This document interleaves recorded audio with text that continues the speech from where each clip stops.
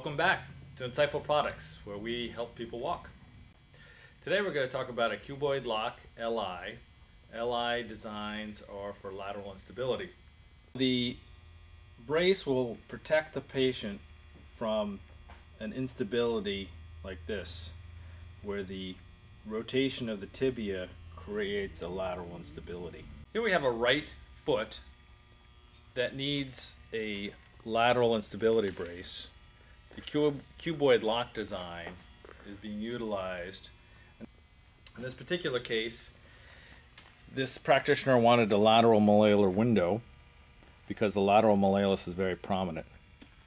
And they thought the extra support and ERD pad that we will use will help ensure the correction that the patient needs.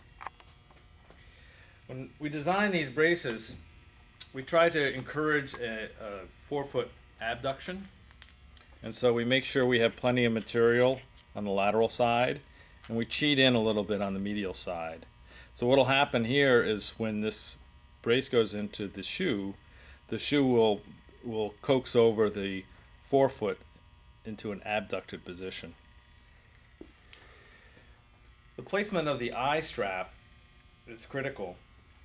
And what will happen is when we set this in place, it'll come in and tighten up right over the cuboid here. Of course, it'll be on the inside of the brace.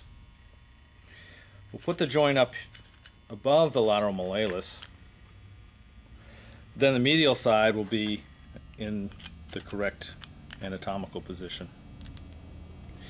You can see also that when we take the medial arch out a little bit, we're promoting a little bit of pronation. And of course that's what we want to do on an LI case, because here we have a foot that's twisting too much, like you twist your ankle. It's a lateral instability condition. The tibia rotates externally and creates an accentuated or high arch. And you can see how the tendency is to go too far and twist the ankle. And this is what we're protecting for. So the lateral malar window will go right over what ends up being the distal end of the fibula. And here we have the final product.